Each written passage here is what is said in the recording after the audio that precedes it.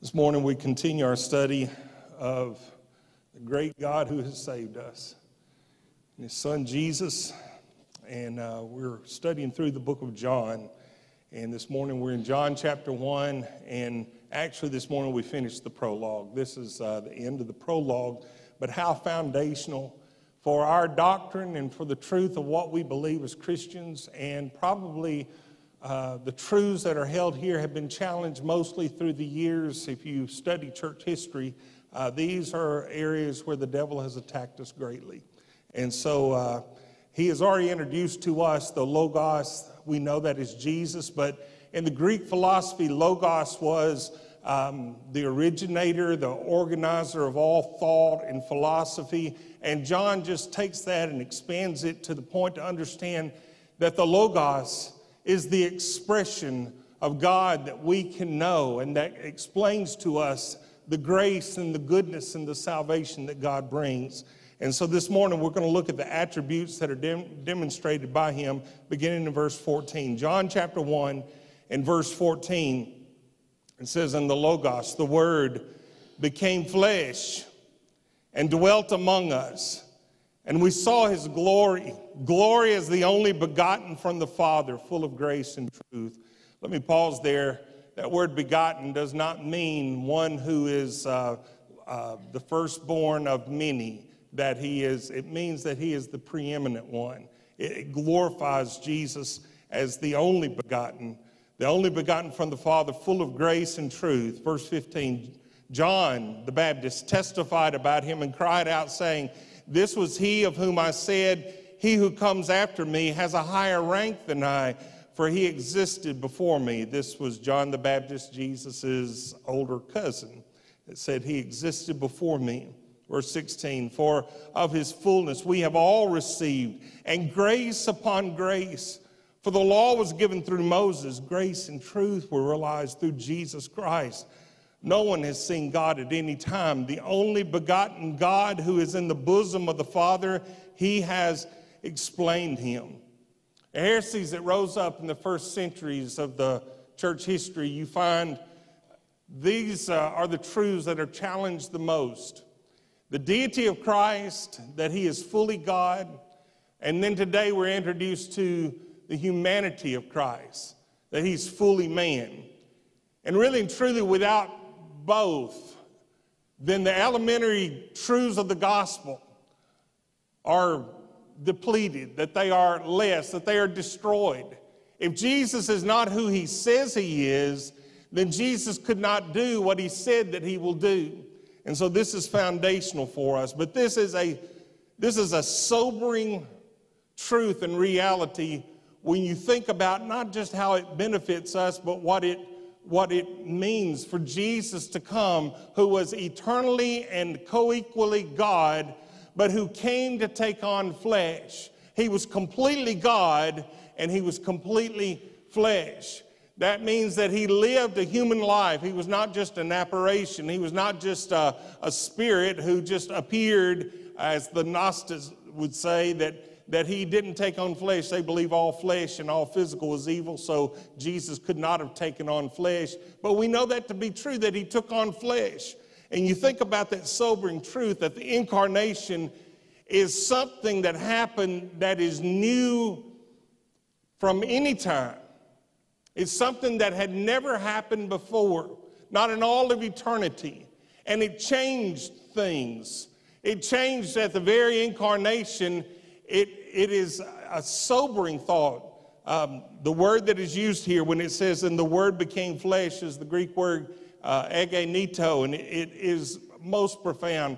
John MacArthur comments on it, and it says, if you think about that He is the one who became flesh, that the infinite became finite, that the invisible became visible, that the eternal allowed Himself to be limited to time, that the supernatural one reduced Himself to the natural.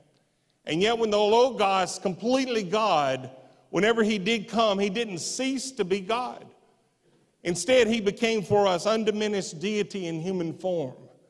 Oftentimes, I just sort of take that for granted. But through the years, as it has been denied and as the devil has tried in every way to bring confusion that Jesus was God, but also that Jesus was God-man. He was completely man. And if he had not been, then he could not have taken on our sin. He lived a perfect life, obeying the law of God perfectly. So when he went to the cross, he satisfied as a substitutionary death, as the Lamb of God sacrificed for my forgiveness. He took upon himself my sins and your sins, and he was able to satisfy that holy wrath. He was able to satisfy that judgment that sin deserves, that he took that upon himself. He who was infinite became finite, so that this finite soul, what he could pay in a short period of time, in a finite period of time on the cross, as the infinite one, that this finite being would have had to pay for it over infinity. And that's why it is so important that this truth is undiminished in our hearts. Jesus is fully God. He is fully man. Paul tries to capture that truth in the beautiful doxology he gives in Philippians chapter 2 and beginning verse 5. Let this mind be in you, which was also in Christ Jesus, who although he existed in the form of God, did not regard equality with God a thing to be grasped. In other words, just to be held on to and demanding all the rights that went with it. Verse 7, but emptied himself, taking the form of a bondservant, and being made in the likeness of men. Being found in appearance as a man, he humbled himself to become obedient to the point of death, even death on a cross. For this reason also God highly exalted him and bestowed on him the name which is above every name, so that the name of Jesus every knee will bow of those who are in heaven and on earth and under the earth, and that every tongue will confess that Jesus Christ is Lord, to the glory of God the Father. Every tongue will confess that Jesus Christ is Lord. Whenever he says there, back in John 1:14, and the Word became flesh and he dwelt among us. That Greek word is eskenosin. And what it literally pictures for us is, it means to pitch a tent. It's the word tabernacle. The Living Bible says, and the Logos became flesh, that he identified with us, and he tabernacled. The Living Bible says, and he moved into our neighborhood. That God came to be part of us, one of us. He was completely God and completely man. You learn something when you live with somebody, don't you?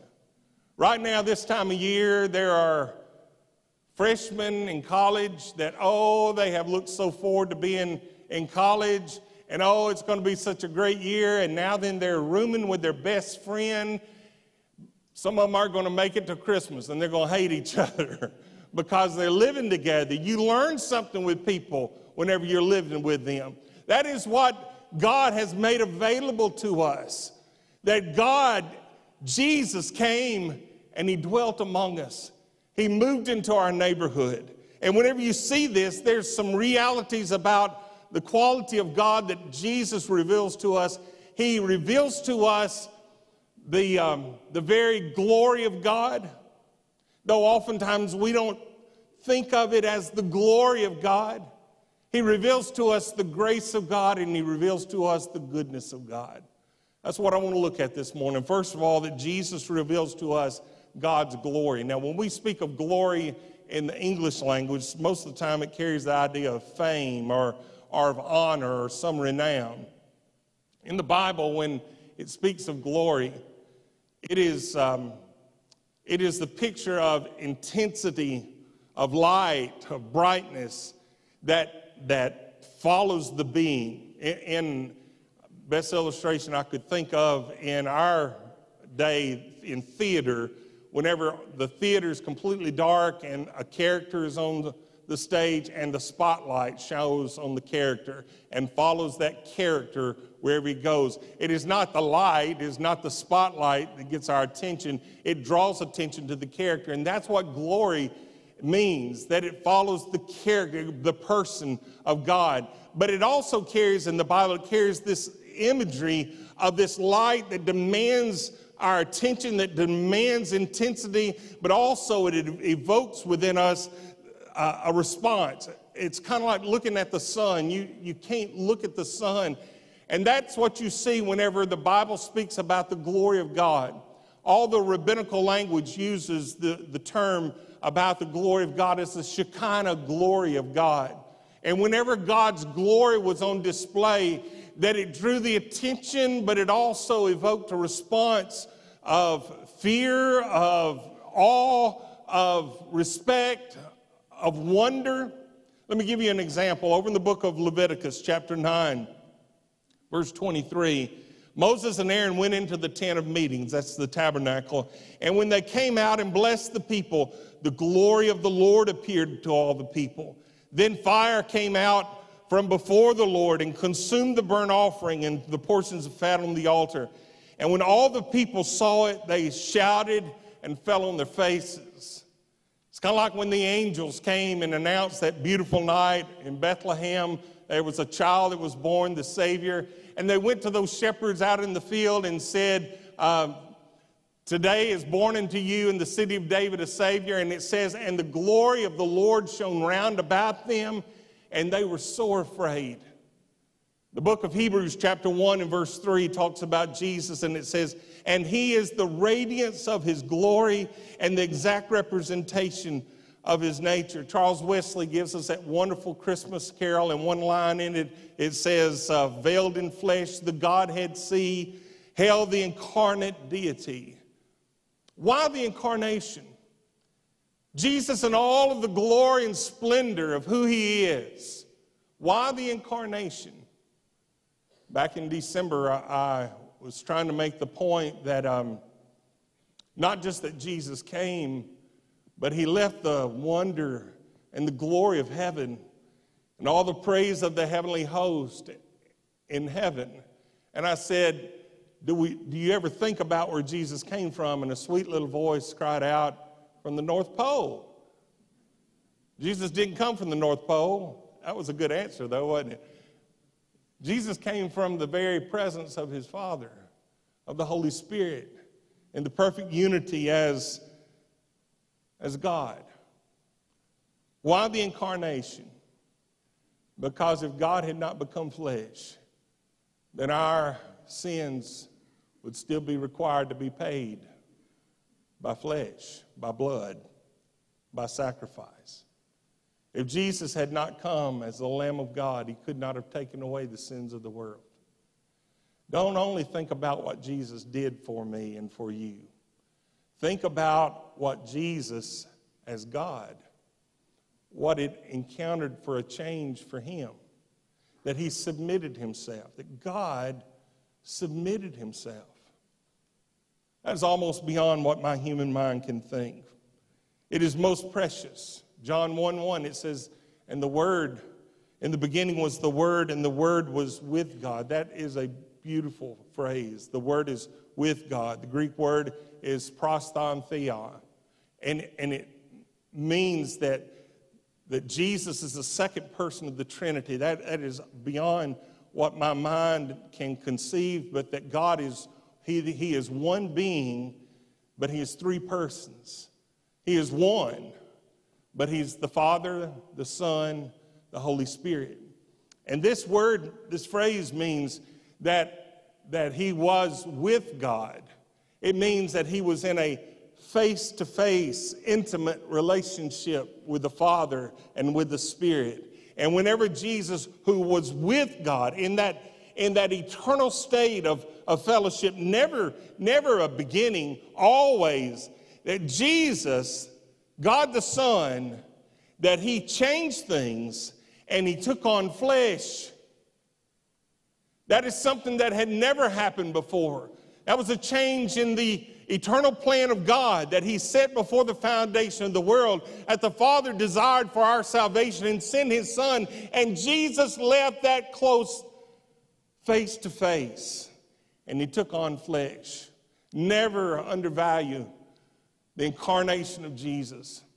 It was a great sacrifice, sure, what he paid on the cross, certainly the blood that he shed, surely the death that he died, surely the power of his resurrection. But for him even to submit, to come and be incarnated, to be flesh. That reveals God's glory to us and his love for us. Whenever Jesus died, and you think of that eternal relationship, and then you hear the words of Jesus and the fellowship he had with his Father and the love that was contained there. Whenever he says in Matthew 27, verse 46, about the 9th hour, Jesus cried out with a loud voice, Eli, Eli, lama sabachthani, which is to say, my God, why hast thou forsaken me? That God allowed my sin to be placed on the Lamb of God and bring the judgment that I deserved, and that Jesus bore that. Don't ever devalue the cross, but certainly don't ever lose sight of the glory of God that was displayed when Jesus came in the incarnation. Jesus reveals the glory of God. When he spoke, everything else in this world identified him as God. When he spoke, the wind ceased. When he spoke, the waves stilled. When he spoke, the lepers were cleansed. When he spoke, the blind could see. When he spoke, the demons surrendered. When he spoke, the dead were raised. If you don't see the glory of God identified in who Jesus is, then you miss what the cross is all about, and certainly you miss what the resurrection is all about. That he is God of the universe, and he is God of my soul.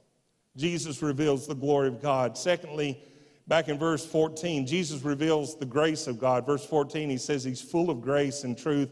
In verse 16, John 1:16, for of his fullness we have all received, and grace upon grace. For the law was given through Moses, grace and truth were revealed through Jesus Christ. The word grace is used over 200 times in the New Testament.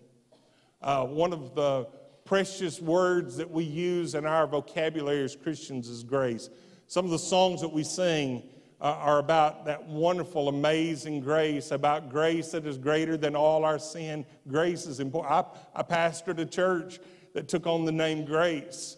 Grace is important to us. As I said, it's used over 200 times in the New Testament. You know how many times it's used in the 4 gospel accounts? Somebody gander a guess? 5. It's not found in Matthew at all. It's not found in Mark at all. In Luke chapter 2, it's used where it says, in chapter 2, it says, and Jesus grew in grace and knowledge and in favor with God and man. The other 4 times are in this passage.